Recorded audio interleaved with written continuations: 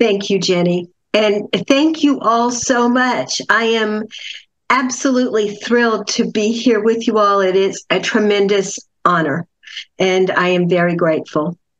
I love Zoom for the reason that it allows us to come together over distances.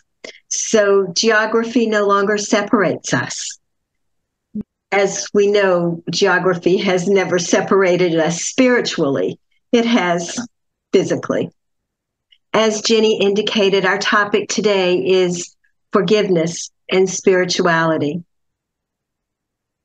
We know from our theosophical studies that we're complex beings with both a personality that is limited to this one lifetime and a higher consciousness that transcends the personality and yet incorporates its lessons for our ongoing evolutionary journey. During this journey, we experience suffering, frequently at the hands of others. Our personalities, especially the emotional and lower mental, those components of our human constitution can hold on to bitterness, to anger, to hurt, betrayal, and on and on. And it can also hold on to thoughts of revenge or retaliation, somehow getting back at the person who hurt us. So the question for us is, how do we move past these aspects of the personality into a place of forgiveness? It is important for us to realize that the personality is an essential part of our journey. While it is a temporary abode for our souls, it is through the personality that we live and have experiences. These experiences allow us to expand our consciousness and our awareness. Sometimes these experiences include interactions with others that are hurtful. We may feel slighted or betrayed, hurt. And sometimes that hurt seems to touch the deepest parts of us. Well, at least the deepest parts of our personality. When this happens, we can sometimes hold on to the feelings that come with that hurt. We may hold a grudge. We may cut people off who have hurt us. Sometimes we may even feel like we hate the other person. As seekers on the spiritual path, this seems a contradiction. But yet, we may struggle with it. So, does struggling with these feelings, with forgiving other people who have hurt us, does that make us less spiritual? I don't think so. Now, I am a seeker just like everyone else here. So these are my perspectives. But I think that they are rooted in the ageless wisdom. Struggling with forgiveness when we're hurt makes us human. It's the personality that's hurt. Our higher self, that higher aspect of ourselves, does not experience the hurt, but it does incorporate the growth that we experience when we're hurt. I'm sure most of you have heard it said from time to time that holding on to anger or resentment or bitterness or whatever other word you may choose to use is like drinking poison and expecting the other person to die. The idea of forgiving someone who has hurt us so deeply can feel abhorrent and not even remotely possible. However, remaining in this state is unhealthy. It's unhealthy physically, psychologically, and spiritually. So today we're going to talk briefly about the physical and psychological aspects of forgiveness. But more importantly, we're going to explore the spiritual component of forgiveness. So before we go any further, let's talk a little bit about what forgiveness actually means. Like most words, it can mean different things to different people. So each of us may want to consider what forgiveness means to us individually. I'm going to share my screen and pull up the PowerPoint. All right. There we are. So, there we go. I always like to go back to the dictionary and find out what most people think forgiveness means. So if we look at a dictionary definition, what we will find is that it means to cease to feel resentment against an offender, to give up resentment of, or claim to requital for something, such as an insult. Okay. There's another way to look at it, I think. From my perspective, forgiveness does not mean acceptance, forgetting, or excusing the behavior that hurt us. So many times people will say, I can't forgive that person for what they did. Because the assumption is that forgiving means that we are accepting the behavior, we're forgetting about the behavior, or we're excusing it. We're not doing any of those things. Forgiveness means letting go of the anger, the resentment, the bitterness, all of those feelings that impact us. That's what forgiveness is all about. Now, I do want to say that a little caveat at this point, we may need to set boundaries with the person who hurt us, perhaps maintaining a distance from them or even breaking off contact completely, if necessary. This, however, does not preclude forgiveness. Forgiveness and lack of contact to keep from being hurt again are not the same thing. So let's deal with the easiest part first. That's the physical component. Holding on to anger impacts us physically. For instance, on the hopkinsmedicine.org website, we read this, that studies have found that the act of forgiveness can reap huge rewards for our health, lowering the risk of heart attack, improving cholesterol levels, improving sleep, reducing pain, reducing blood pressure, and reducing levels of anxiety, depression, and stress. And research indicates an increase in this forgiveness health connection as we age.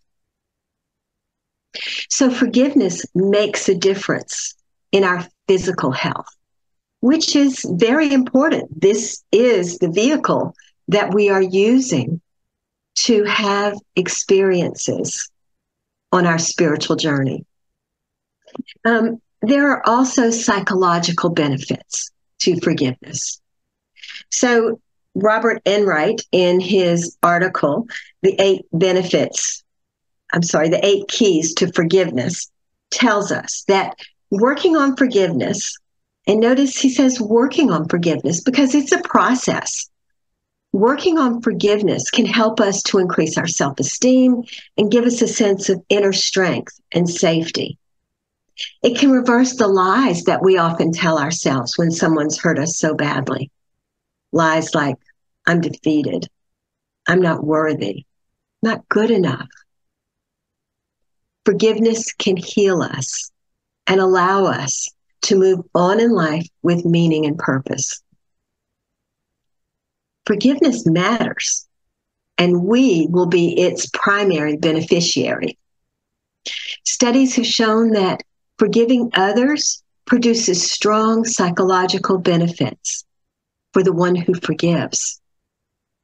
It has been shown to decrease depression, anxiety, unhealthy anger, and the symptoms of post-traumatic stress disorder. I don't think any of this comes as a surprise to us, but it is something important to think about. If we examine the concept of forgiveness and its impact beyond just this current physical incarnation, beyond the physical and psychological impacts it may have on us, and we look at the spiritual impact, we obviously have to discuss karma. Karma, the big word. Now, you guys know as well as I do that before the introduction of the Theosophical Society in 1875, very few people in the Western part of the world ever heard the word karma. And it is likely that even fewer had an understanding of its meaning. However, in the past 145 plus years, much has changed. Most individuals living in the Western part of the world have heard the term, and many have some basic understanding of it. We find memes and cartoons regarding karma, including references to instant karma. We hear it referred to in a variety of different terms: the law of cause and effect, law of action and reaction, universal law, the law of harmony, the law of self-created destiny, and on and on. We know that there have been numerous books, articles, and talks about karma that can be found in both the East and the West, from spiritual perspectives as well as pragmatic ones, from very shallow perspectives to an in-depth perspective. A great deal has been said about karma in these intervening years. However, not everyone is in agreement about it. So it's probably useful for us to do our own exploration of this very important concept. What I will share with you are a few statements that are, that worked. A few statements about karma with which many seekers on the path would agree. It is a universal principle that is inherent in the universe. It is impersonal, maybe impersonable too, but definitely impersonal and inexorable. Every action has a reaction, and karma is inextricably linked to reincarnation.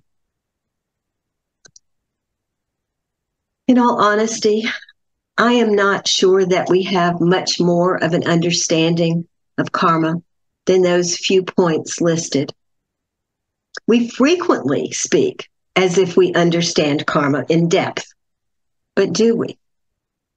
We are reminded of the words of the Mahatma K.H.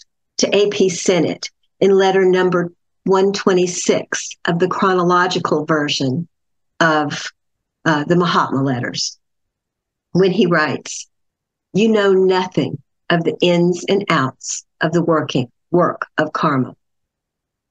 Have another look." You know nothing of the ins and outs of the work of karma. And then later in the letter, he says, have another look at karma and remember that it ever works in the most unexpected ways.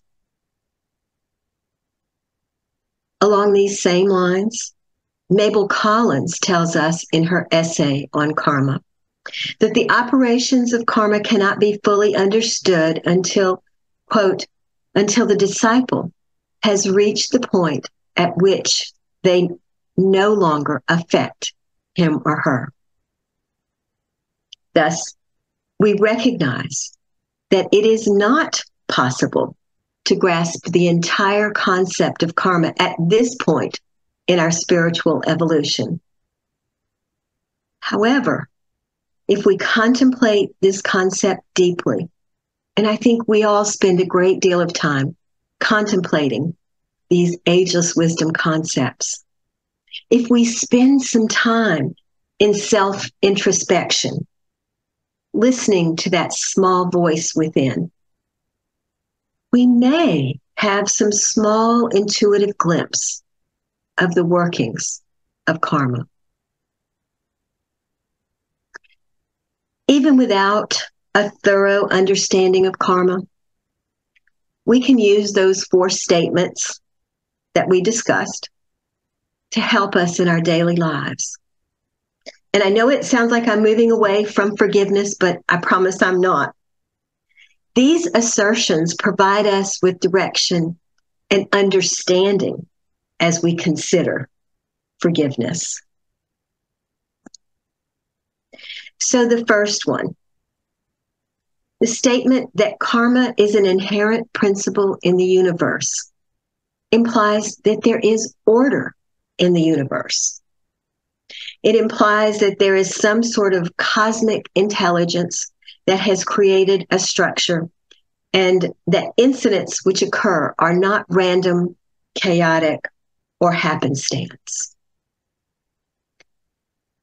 As human beings, when we are hurt deeply, it feels like the world is out of control, that nothing makes sense. We can be thrust into chaos so quickly.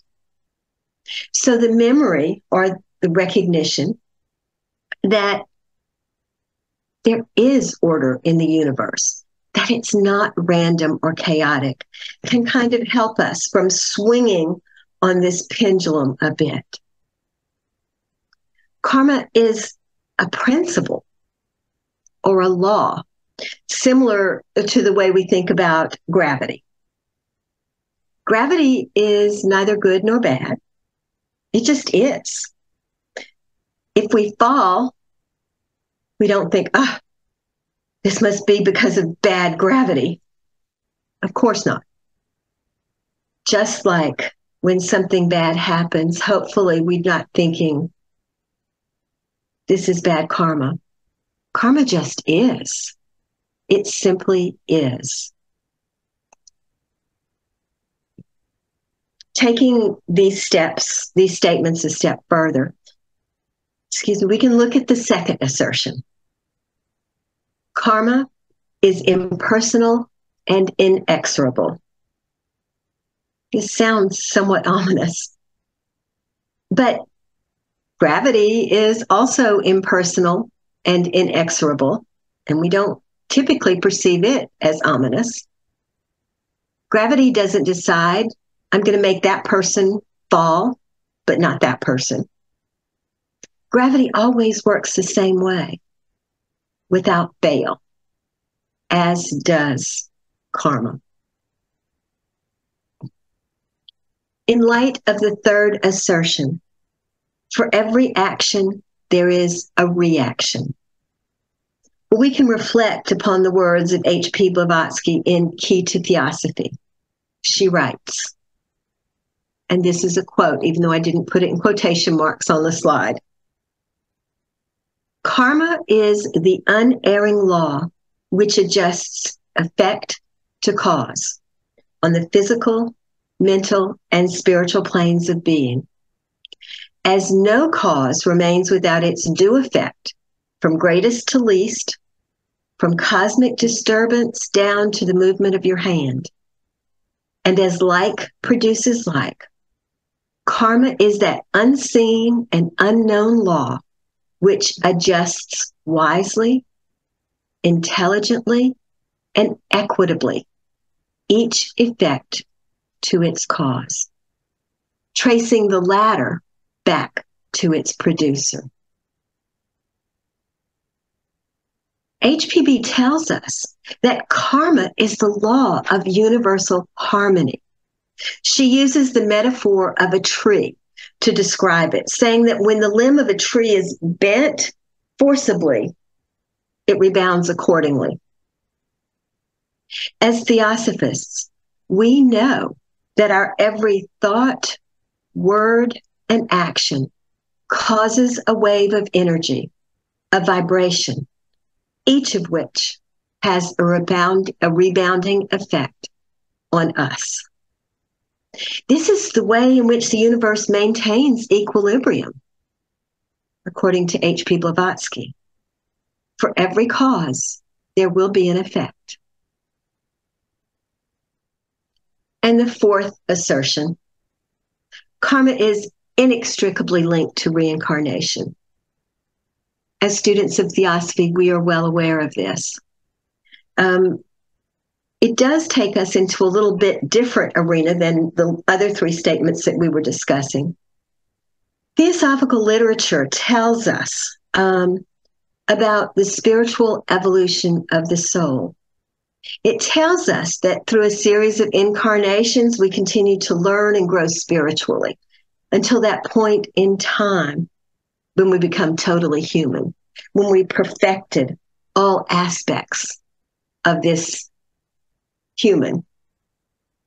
As John Algeo, former president of the Theosophical Society in America, writes, the purpose of our many lives is to further the evolutionary development of our minds and souls. We are expanding our consciousness as we live each life, with the goal being to further this evolutionary development, to become fully human, and in doing so, recognize the unity of all beings. One of the ways in which we expand our consciousness involves a variety of human experiences, many of which, I think, entail a degree of pain or a disruption in some way or other. We can interpret these experiences karmically. Not only does karma restore balance and equilibrium, but in doing so, it provides us with the opportunity for growth, for expanding our consciousness. Looking back on our lives, we may ask ourselves, when have I grown the most? When have I learned the most? For many of us, the answer tends to be living through a very difficult time. Frequently a time of loss, a time of tragedy, a time of hurt. Blavatsky put this concept in a different way. In her pamphlet, Reincarnation and Karma, Part 1, which I found on the Theosophy World website, she talks about this growth saying, the inner being must continually burst through its confining shell or encasement. And such a disruption must also be accompanied by pain. Not physical, but mental and intellectual. The trouble that comes upon us is always just the one we feel to be the hardest that could possibly happen. It is always the one we feel we cannot possibly bear. If we look at it from a wider point of view, we shall see that we are trying to burst through our shell at its one vulnerable point, that our growth, to be real growth, must progress evenly throughout, just as the body of a child grows, not first the head and then a hand, followed perhaps by a leg, but in all directions at once. Regularly and imperceptibly, we grow. She continues saying, humanity's tendency to cultivate each part separately, neglecting the others in the meantime, every crushing pain is caused by the expansion of some neglected part, which expansion is rendered more difficult by the effects of the cultivation bestowed elsewhere.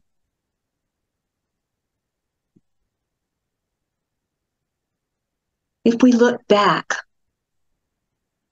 on our lives, isn't this true? Isn't the pain that has come upon us at these times the one that we think we just cannot possibly bear? It is the part of ourselves that we've pushed away or forgotten or tried to ignore. If we think of karma as a universal law that seeks to balance all in the universe, and in doing so, provides us with the opportunity for growth and expansion of consciousness, we might start to think about karma a little differently, which, thinking about it differently, may be a moment of expanding our consciousness as well. So, what does all of this have to do with forgiveness? There are so many components to this discussion, probably as many components as there are hurts in the world, which is countless. But let's touch on just a few. As Theosophists, we have committed ourselves to recognizing the unity of all life. Not just recognizing it cognitively, but recognizing it in our hearts, completely to the depths of our inmost being. Recognition of this interconnectedness tells us that being angry with another person is the same thing as being angry at ourselves. And being angry with ourselves is the same as being angry with all of life. Putting the idea of forgiveness and the concept of unity together, we are strongly encouraged, if not compelled, to move forward. To move forward in the direction of forgiveness. And we move in this way, not for the benefit of self, although we are benefited. We forgive because it is best for humanity as a whole. Say that again. We forgive because it is best for humanity as a whole. Mabel Collins, in her essay on karma, says, quote, "Desire to sow no seed for your own harvesting. Desire only to sow that seed of fruit. To sow that seed, the fruit of which shall feed the world." Something else to consider when we look at the spiritual components of forgiveness are the thoughts and feelings experienced when we are hurt by another. Earlier, we discussed that when we don't forgive another person, we can hold on to those feelings associated with the hurt. Anger, resentment, bitterness, and on and on. These feelings and the accompanying thoughts surround us. We don't see them, but we know they exist. They impact us. Those thoughts and feelings, ultimately, they surround us. They impact not just us, but the world around us. And ultimately, they expand outward into the entire mental field of consciousness. The Mahatma K.H. wrote in letter number 18, chronological, thoughts are things, have tenacity, coherence, and life. They are real entities. We find further elucidation of this concept in another of the Mahatma letters. When it is, in another of the Mahatma letters, when it is written, every thought of an individual upon being evolved passes into the inner world and becomes an active entity by associating itself, coalescing, as we might term it, says the Mahatma, with an elemental. That is to say, with one of the semi-intelligent forces of the kingdoms. It survives as an active intelligence, a creature of the mind's begetting for a longer or shorter period, proportionate with the original intensity of the cerebral action which generated it. My apologies for tripping over the words. The Mahatma goes on, thus a good thought is perpetuated as an active beneficent power, an evil one as a maleficent demon.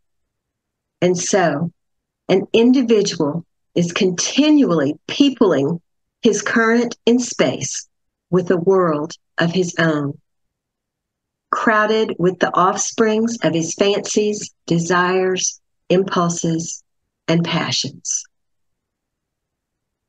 In other words, when we hold on to those feelings, anger and bitterness, and so on, we are peopling our world in an unseen way with them, with the thoughts, with feelings. And the stronger and more intentional the feelings, stronger and more intentional the thoughts, the stronger they are and the longer they last. Can you imagine holding on to something like that and what it must be like on the unseen worlds if someone holds on to something like that for 30 or 40 or 50 or more years? This impacts us, but not only us as individuals and those around us, but again, the entire mental plane of consciousness. The karmic implications are astounding.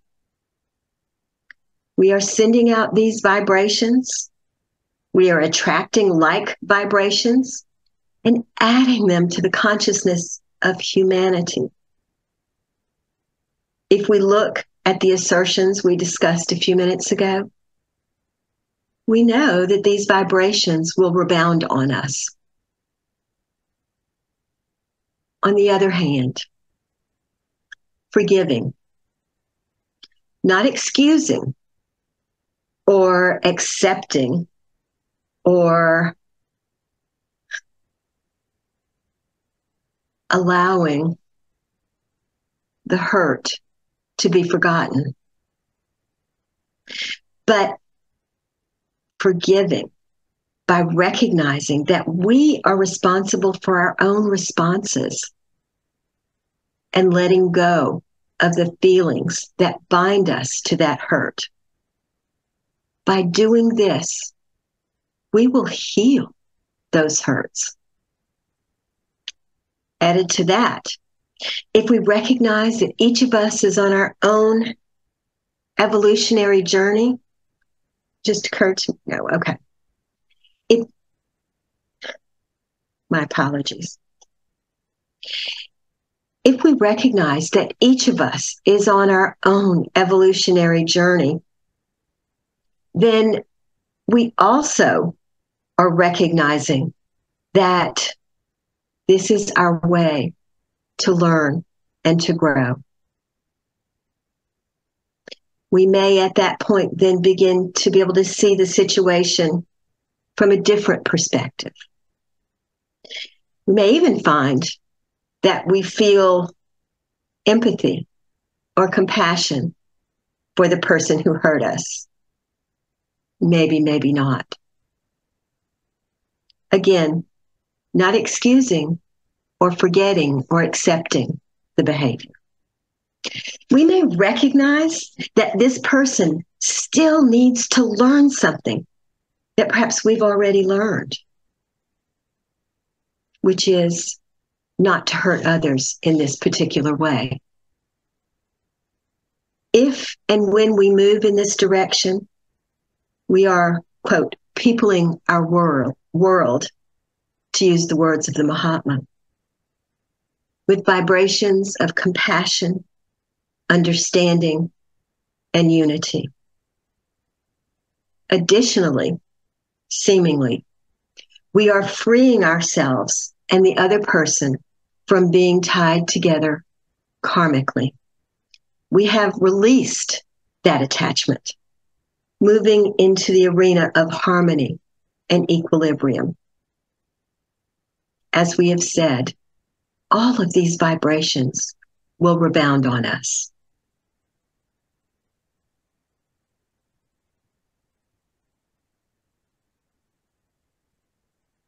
If we look at the assertion that karma is a law of the universe, impersonal and inexorable, we know that we, along with others, will be faced with the opportunity to grow. There's no need to hold on to feelings that are divisive. There's no need for us to seek revenge or retaliation or even to hold a grudge.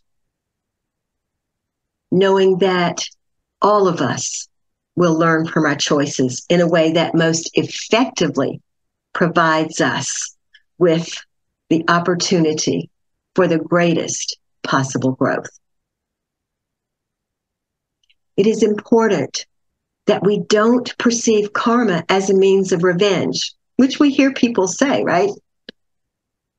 But it's most important that we realize that we are responsible for our own responses.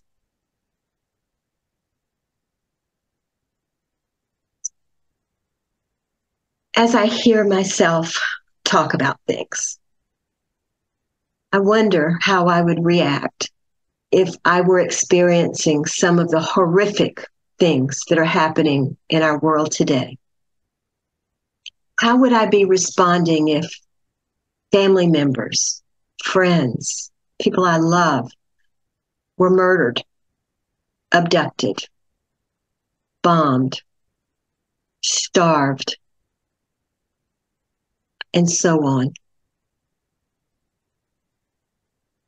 Please know that I am not excusing or accepting behaviors that defy description. Humanity's inhumanity must never be excused or accepted, but it can be forgiven. Please know, too, that I'm not suggesting we shouldn't experience the feelings that are associated with hurt, betrayal. We have emotions for a reason. We're in this physical body with an emotional body for reasons. They are part of our physical manifestation and paradoxically help us on our spiritual journey. Feelings must be felt, all of them.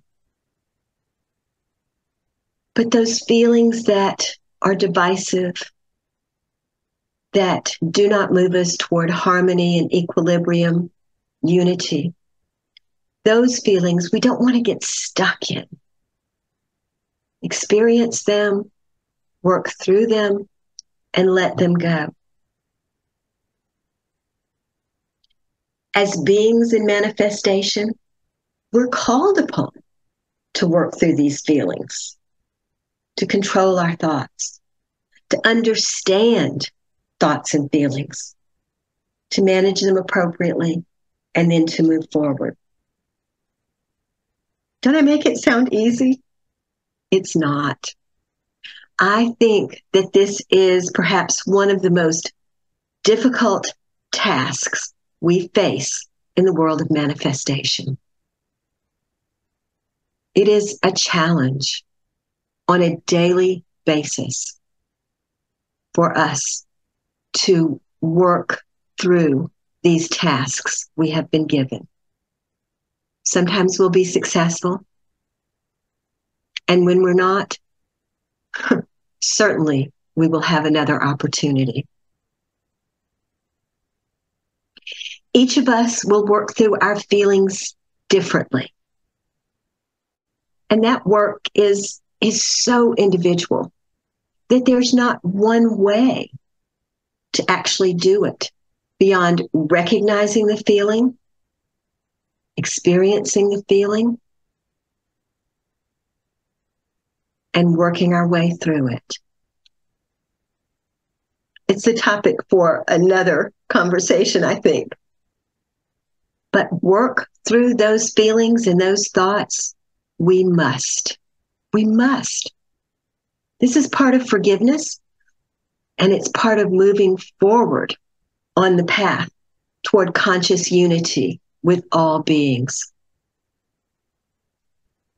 I'm reminded of the statement attributed to Jesus as he was being crucified. That quote, which I'm sure most of you are familiar with, "Father, forgive them, for they know not what they do." The root cause of hurting others seems to be ignorance. They know not what they do. The ignorance of the unity of all beings. Ignorance that hurt caused to another hurts us all. So this is my grandson, Jordan, when he was a toddler. And I love this picture because he looks like he is so happily loving his toys, doesn't it? He's just cuddling them and looking at them like, oh, these are so wonderful. Actually, what he was doing, he was keeping them away from the other little kids. He didn't want anybody else to touch his toys. So he had gathered them up and held them to his chest so nobody else could get them. Isn't that what human beings do? These are my toys. You can't have them. Did we blame Jordan for grabbing toys away from the other kids? No, he's a toddler. Well, he's not now, but he was then. He didn't know. He hadn't yet learned the importance of sharing and playing together, unity. So we teach toddlers these skills. We model them. We actually physically teach them. We all have to share. Nobody's going to get mad at that cute little guy. Can we do any less for those in the world who cause hurt and suffering because they are ignorant? Again, not accepting, excusing, or forgetting humanity's inhumanity, but understanding the ignorance from which it stems. And forgiving the ignorance. As we come to a close, we have to ask ourselves,